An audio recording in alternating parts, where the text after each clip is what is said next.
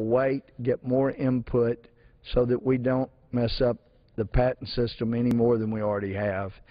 My time's expired, I know, or is about to, so I yield back so that my friend from California may take time. The gentleman's time has expired. Members are reminded to restrain from personal references towards the President.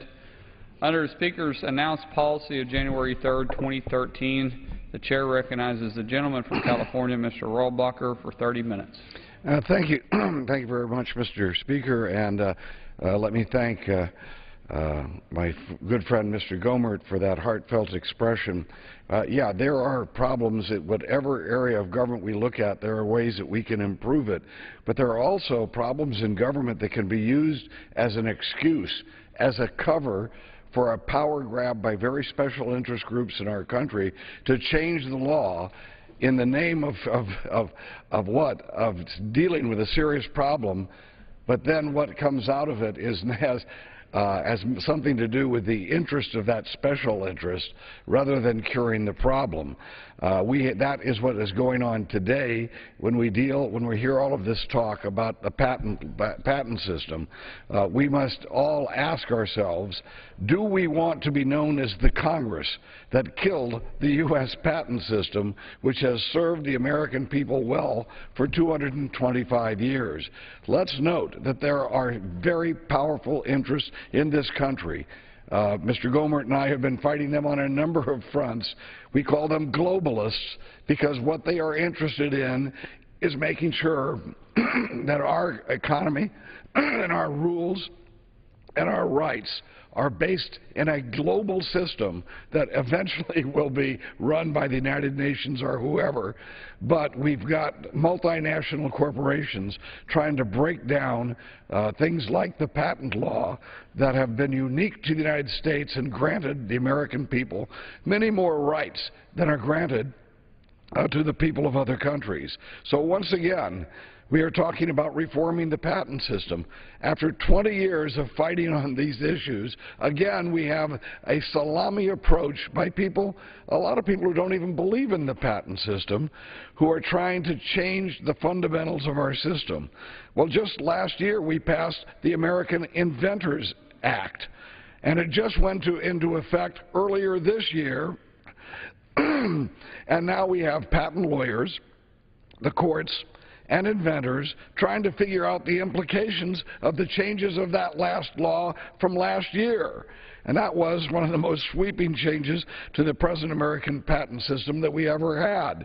Why are we rushing into it now before we even know what the results are from the patent bill that we passed last year?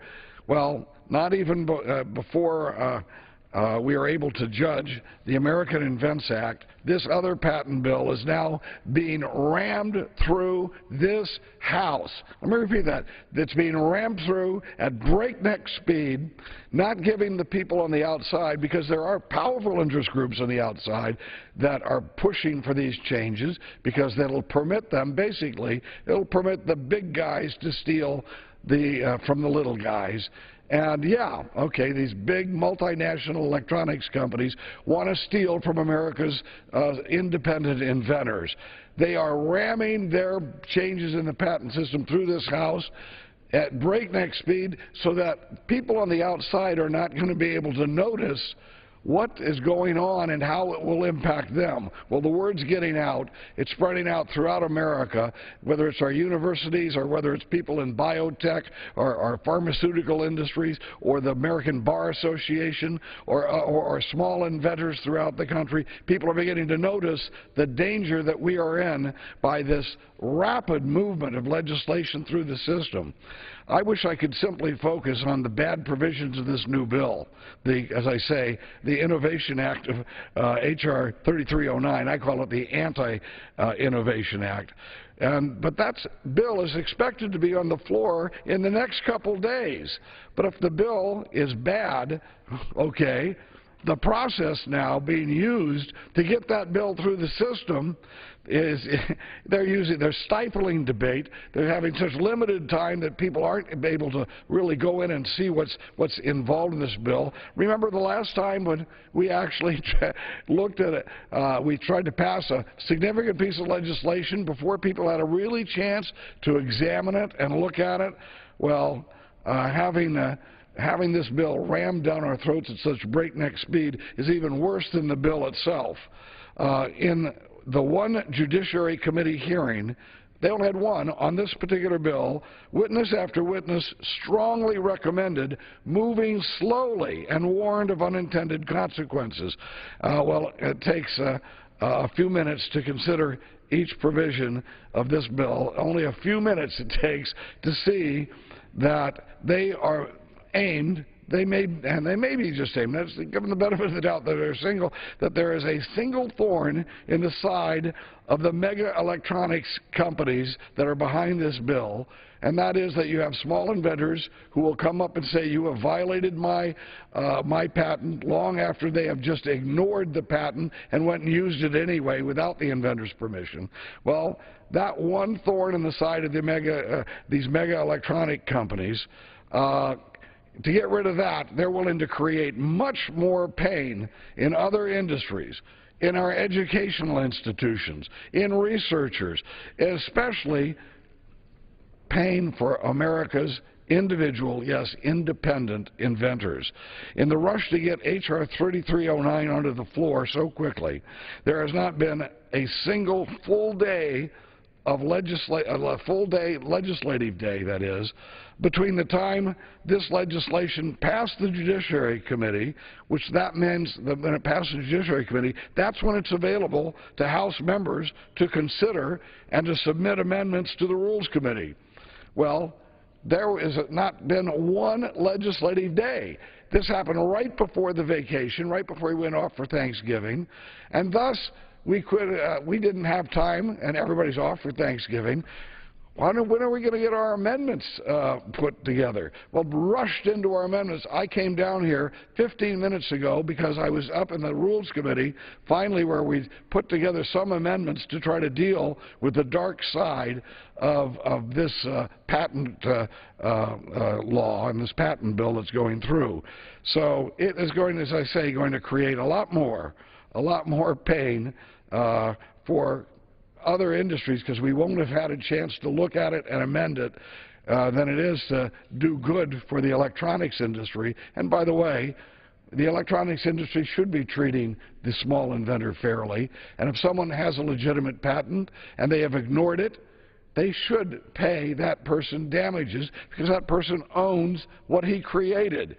Instead, what we've had is a society where these mega companies are faced by an inventor and they just say, well, sue us. Go sue me and see what you think. And what this bill does, of course, is make it much more difficult for the small inventor to be able to sue, because it creates a much heavier burden on the small inventor. So it seems that we have, that if we have to pass this bill, with such a rapid bill, we're going to have to pass the bill before we realize everything that's in the bill. Well, that shouldn't be happening again after the last debacle of Obamacare, which now has turned into a disaster for our country. That's what's going to happen to the patent system. That's and the confusion that's going to happen when we rush in to passing legislation. I'm calling on my friends and colleagues who haven't had time to fully understand the implications of this legislation to join me in demanding a postponement, just a postponement of the vote to pass the bill until after this holiday season is over. That will give us time to consult with our own constituents, with experts, with inventors, but other people from other industries, rather than these big electronics Google industry gang. So we need to know what the real implications of the legislation are. So we need to, what? Postpone the vote. And if you can't postpone the vote, kill this bill and start writing a new one and give everybody a chance to have their say, their input into the bill. We are told that this bill is aimed at the threat of so-called patent trolls. You will hear that over and over again. These so-called villainous trolls are patent holders. That's what they are. A patent troll is someone who owns a patent or a company that represents patent holders. They are engaged in defending their rights against infringement of those patents they own. There's all of these implications that we're talking about invalid patents. No, we're talking about legitimate rights that were granted to the American people to own a patent that's in our Constitution, and these are legitimate. These are legitimate patents, but there's this aura, the innuendo that these are abusive patents. What's an abusive patent? It's when somebody like Google is using your patent and refusing to acknowledge that it's yours, and you got to take them to court, and you're a little guy, and they will do anything to stop the little guys from taking them to court and winning. These patents that we're talking about are just as valid as any other patent that's granted by the Patent Office. And these huge corporations, we're talking about people who have quite often intentionally infringed on a patent. What that means is they have intentionally stolen the patent from a little guy who they don't think has the power, financially and otherwise, to enforce his patents through the court. These huge infringers would have us believe that the patents that we're talking about are questionable, they're invalid, or unworthy of being patented. Well, that is not the case. That is not what this bill does. What this bill does is make it more difficult for honest and forthright people who are patent owners or independent inventors to enforce their constitutional rights of ownership. The patents that are being targeted by the multinational electronics firms are legitimate by and large, but they were the projects. These patents were the project of small inventors who don't have the means to defend themselves. Oh, but what makes these vilified patents different, by the way, than the good patents that are owned by these large corporations themselves? Well, it's the so-called patent troll again. That happens to be a lawyer, and this is defined, the patent troll is a lawyer who takes on a case specifically to defend the little guy from theft. But the lawyer didn't invent it. He's only there for the money. How shocking that we have lawyers who are defending clients only because the lawyer's going to make money on it. That's how our system works. That's what happens. You get lawyers to argue your case before a judge and get a fair hearing. There is nothing wrong with having a lawyer decide that he's going to get involved and help a guy for a percentage of what the case results in and what the decision will be. Being out for profit from even though the person did not invent the technology is not in any way something that's disgraceful or bad. In fact, these lawyers have become a champion of little guys who don't have the resources to enforce their own patent, or they could be an individual or a company, but they buy the rights, or they can buy the rights from these small inventors. And let me just say, if the inventor is being cheated out of his or her rightful compensation, it is a good thing that there is a lawyer there or anyone else there who wants to invest in that to make sure that that inventor gets just and rightful compensation. Now, I happen to have been very concerned about these changes in the patent law, and I've had meetings over the last couple of months, and I happen to have a meeting with a businessman, a very prominent businessman, who was in the meeting when the term patent troll was originated.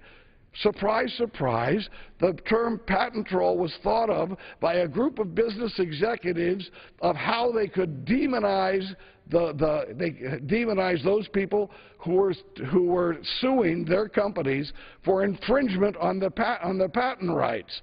how they were going to do that. They knew they couldn't demonize the independent inventor, the small inventor. Americans think so too highly of that. So they decided they would demonize the lawyers and try to divert the attention of the American people away from the issues at hand, to try to undermine the ability of the little guy to make his case before the courts, and thus demonize the lawyer who was representing him, or the lawyer that had helped by taking on the case.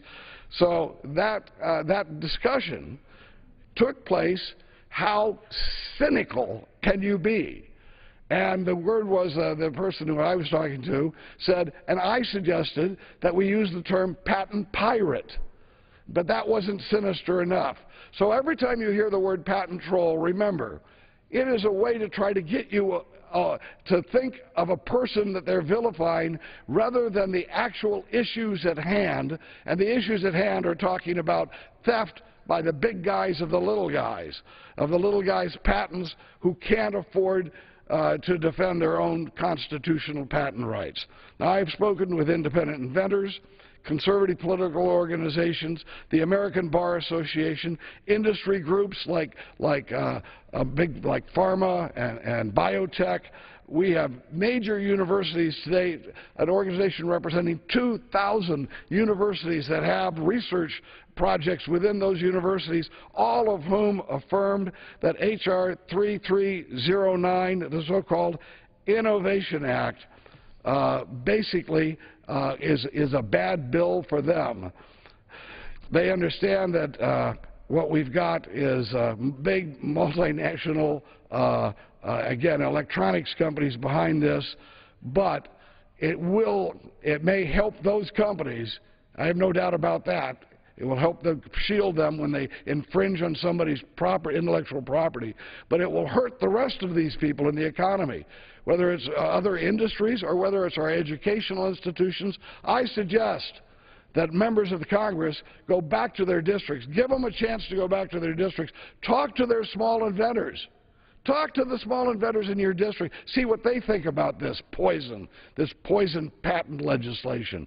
See what the educators think about it. Think of what the universities think. Think about what people are in major industries that employ hundreds of thousands of people, like biotech and pharmaceuticals. Think about those things. Talk to those people, and you'll find there's a very limited number of people who are being helped by this bill, but a tremendous swath across our economy of people who are being hurt by it, not to mention the fact that the small independent inventor is the source of our competitiveness, the source that has made America secure, made the American people prosperous, because now we can outcompete others because we are technologically superior. No, the patent system has been too valuable for us to let one industry ram that through Congress with a flood of campaign donations that have been going on here for the last several years. Proponents of this legislation, as I say, have demonized the patent lawyers just to draw attention away from the fact that these large companies have stolen someone else's patent-protected technology. So it's the big guys versus the little guys, and guess what? In order to beat the little guys, the big guys are now changing the rules of the game that will hurt all kinds of people throughout the American economy. H.R. 3309 should be called, as I say, the Anti-Innovation Act. It is an aggressive attack on the ability of inventors to defend their ownership right to technology that they have invented. This is not about frivolous lawsuits, although you'll hear that all the time. Frivolous lawsuits and trolls. This is about all lawsuits. This is about all inventors, no matter how absolutely pure their motives are and their rights are clear. No, this will infringe, this will limit each and every independent inventor. This entire bill, every provision diminishes the ability of the small inventor to defend his or her creation. It's a cynical cover, as I say, for creating the big guys and giving the big guys a license to steal from the little guys. The former Patent Office Director, Kapos, and other former directors of the Patent Office have made it clear that we should move slowly and with great care in making such changes to the patent law. This legislation is too broad, its implications too unclear, its effect unknowable. That's what witnesses and experts indicate. That's what we hear from all around the United States from various very significant players in our economy.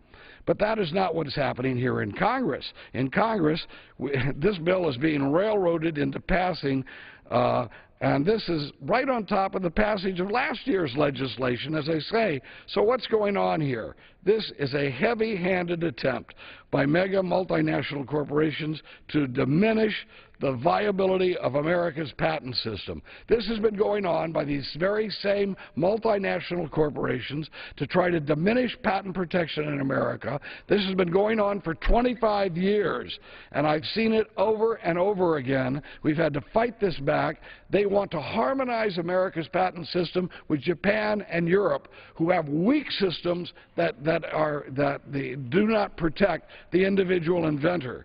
For example, they tried to foist off, we defeated this one, they have been trying to make it so that if someone applies for a patent, after 18 months, this is what they do in Japan and in Europe, after 18 months, the patent application will be published, would be published even though the patent hasn't been granted. I called that the Steal American Technologies Act. The same gang who tried to foist that on us years ago, little by every year they come up with a new change like that to diminish patent protection for the American people. That would have been the Steal American Technologies Act. Anybody who could have advocated that, it was so blatant that we were able to defeat it outright.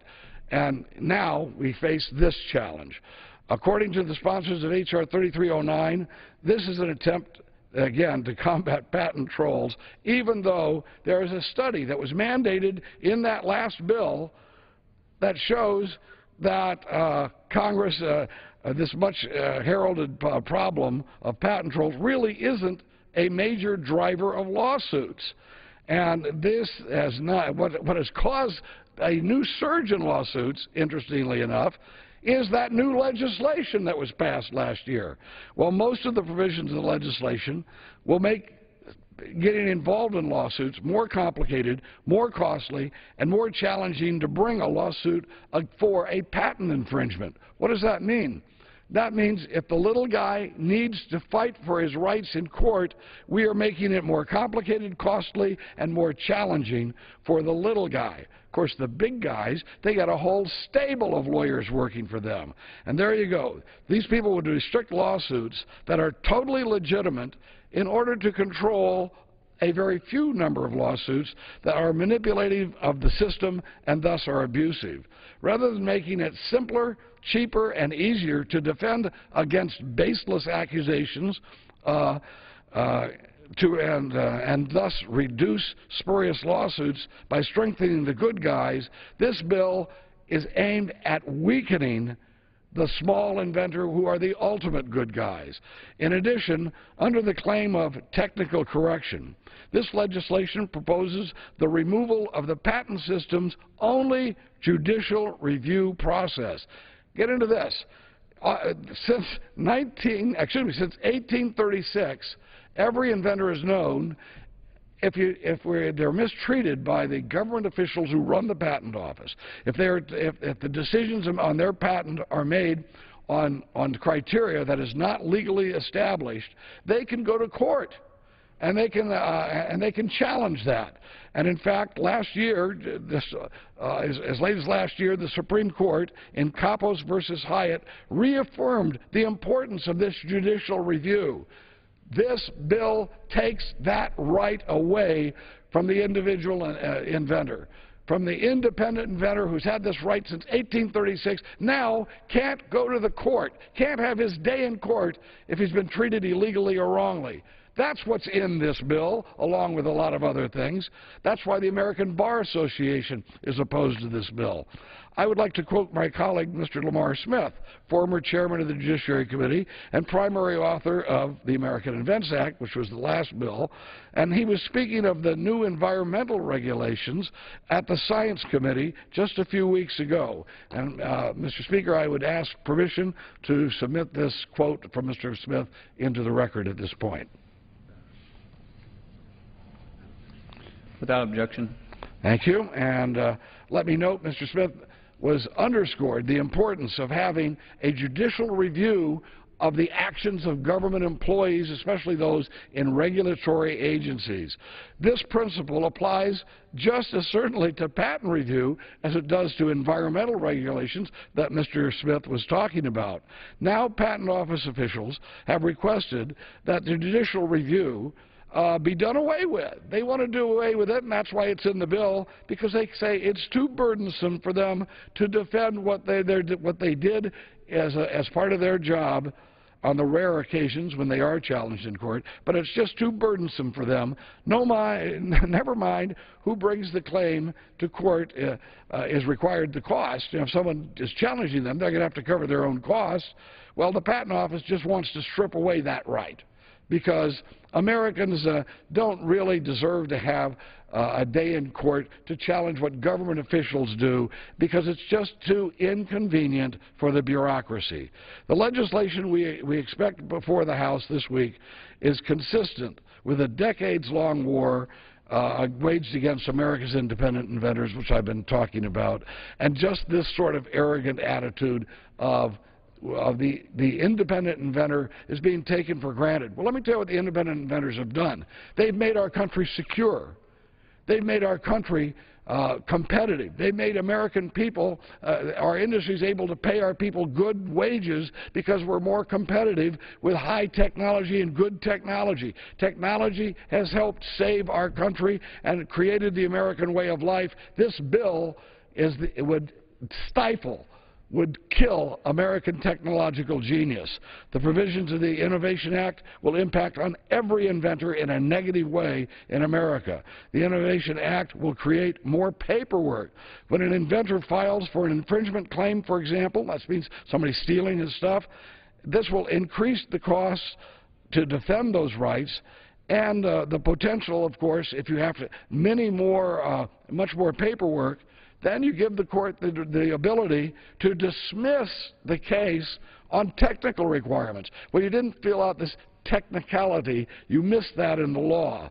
So it's making it more costly and a much more technically complicated. The Innovation Act will impose rules on the judicial conference, meaning on our judges, which run counter to almost 80 years of established rulemaking process whereby the courts have been establishing their own rules of procedure. Again, this law will dictate how the judges will make their decisions, and it is so definitive that it will complicate the process and could end up with less justice, not more, because the judges will feel compelled not to use their common sense. If we want to get rid of the burden of litigation that's nonsense, you know, frivolous litigation, let's give the judges some more discretion in determining, is this really what is meant to be protected by our law, instead of having to dictate the very basis for every one of their decisions. The Innovation Act will switch us to a loser pay systems, so the potential financial downside for a patent holder, meaning the little guy, increases dramatically. Thus, we have a situation where the big guy, again, what does he care if he has to pay the legal fees for a little guy filing against him? But if the little guy loses and then has to pay for the legal fees of the big guy, massive, massive expense, which will bankrupt him for life. And the Innovation Act goes even further. It brings other people into that court and into that case. In fact, people who have an interest in that patent, such as investing in the company or licensing the patent, they can be brought into that loser pays court action, And thus they would have to then pay the expenses for this huge corporation if that little guy loses. You know what that means? Nobody is going to stand up for the little guy. They can't afford to take that risk. These big companies will squash them like bugs because they can absorb that kind of cost. This is the disincentive for people to support the efforts of small inventors whose rights are being denied.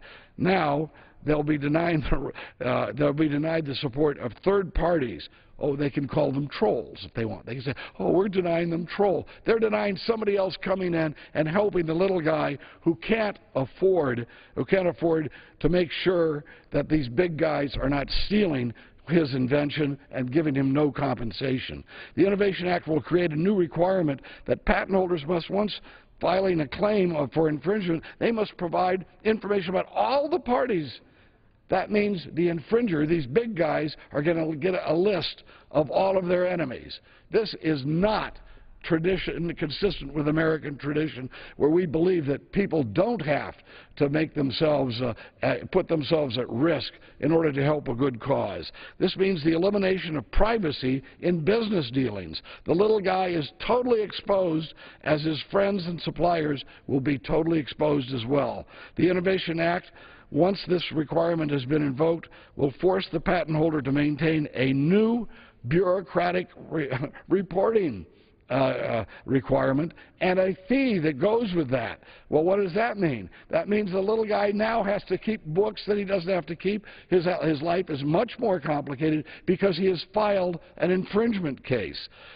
These are minor inconveniences to multinational corporations. They have bookkeepers. They have lawyers on trial. This means the little guy is going to be smashed, is going to be smothered under new requirements of this act. The Innovation Act will enable large multinational corporations to create nested shell companies as customers which have few assets but can infringe on patents for a decade or more, while an inventor, of course, cannot. The Innovation Act, let me add, how much time do I have left, Mr. Speaker? 5 seconds. 5 minutes? Okay. Seconds. Excuse me? Your time's expired. My time has expired. Let me just close, Mr. Speaker, by suggesting that we have the support, and I will ask that this list be made part of the record, of the multitude of interest groups from our country, educators, business, large corporations, people throughout our country who are opposed to this bill. And I would submit this for the record at this point. Without objection. Pursuant to Clause 12A of Rule 1, the Chair declares the House in recess, subject to the call of the Chair. Earlier today, members passed a bill extending for 10 years the ban on the manufacture, sale, and possession of firearms that are undetectable by metal screening devices. The Chamber also approved a measure directing the TSA to spend all loose change collected at airport security checkpoints on airport lounges for members of the military and their families, that total reaching almost $500,000 last year. Later this week, work on a bill that would exempt most private equity firms from registering with the Securities and Exchange Commission. Follow the House live here on C-SPAN when members return Wednesday, 10 a.m. for morning hour, noon Eastern for legislative business. And earlier today, President Obama spoke